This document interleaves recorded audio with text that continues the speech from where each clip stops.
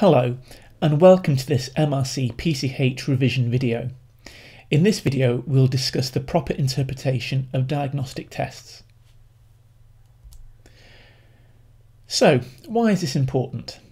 Well, first and foremost, you need to be able to properly interpret the meaning of test results in order to properly treat and counsel your patients. Secondly, as you can see here, there have been a number of recent media stories about doctors' abilities in this regard. Consequently, you'll find this knowledge tested frequently in professional exams.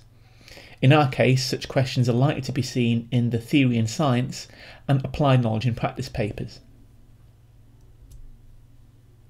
To begin with, we'll need to revise some terms.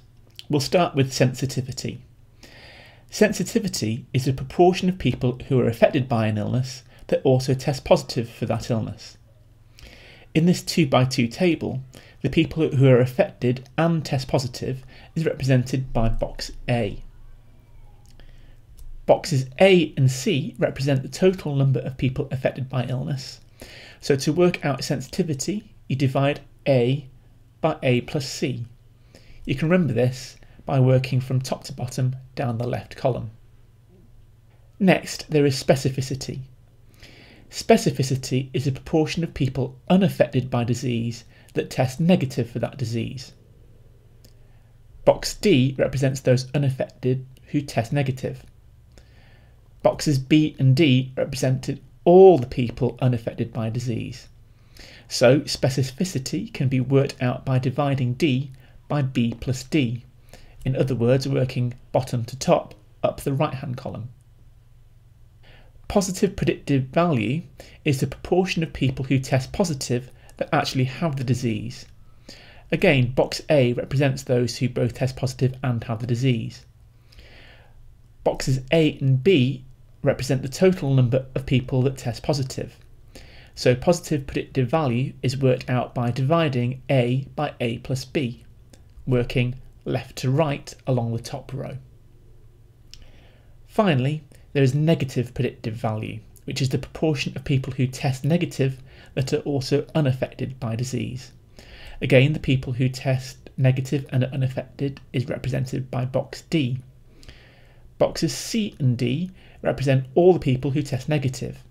So negative predictive value is D divided by C plus D, working right to left along the bottom row. To avoid confusion, take some time to make sure you're completely clear on these concepts before moving on. Let's imagine you've just assessed a 2-year-old with a fever. Their symptoms aren't very specific, and neither are your findings from physical examination. You think it's probably just a viral illness, but you're worried about missing a urinary tract infection. You decide to do a dipstick test on the child's urine. While you're waiting for the sample, you do a quick search and find out that the urine nitrite test has a sensitivity of 50% and a specificity of 98%. So what does this really mean? Seeing as your differential diagnosis is between a virus and a UTI, we'll set the pre-test probability of UTI at 50%. This means that out of every 100 people, 50 will have a UTI, here in red, and 50 won't, here in blue. We know that sensitivity is A divided by A plus C.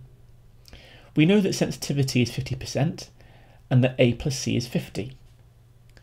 So A is 0.5 times 50, which is 25. That leaves 25 to populate box C.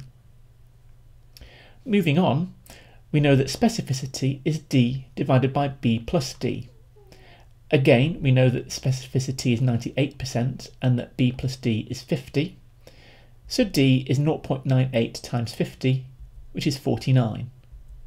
And that leaves 1 behind to populate box B. We now have enough information to work out positive predictive value.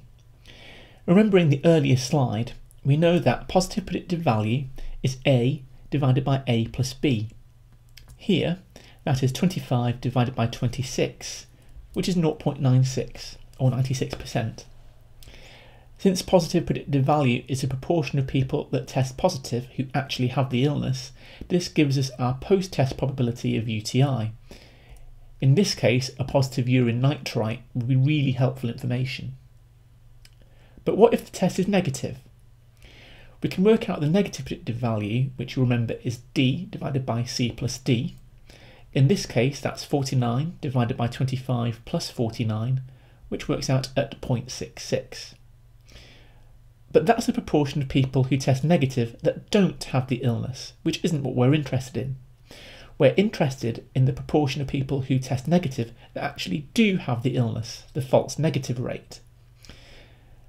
That is worked out by subtracting the negative predictive value from 1.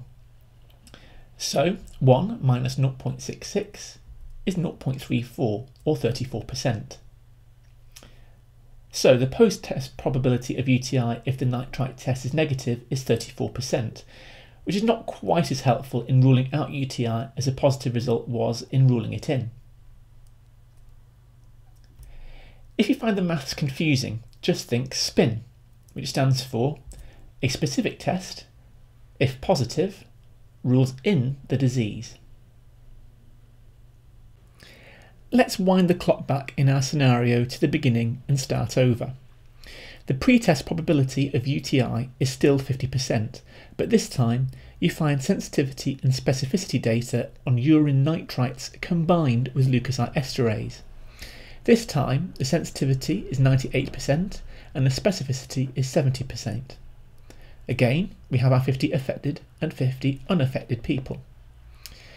From the sensitivity, we can work out that A is 49, leaving 1 to populate box C. From the specificity, we can work out that D is 35, leaving behind 15 to populate box B. Using those figures, we can work out our positive predictive value, which this time works out to 77%. Moving on, we can work out our negative predictive value, which is 97%. And using this, we can work out our false negative rate, which is 3%. So this time, a negative test result is very useful in ruling out a UTI. This scenario is described in the SNOUT mnemonic, which stands for a sensitive test, if negative, rules out the disease. I'll end with this slide because understanding the true meaning of diagnostic test results hinges on understanding these ideas.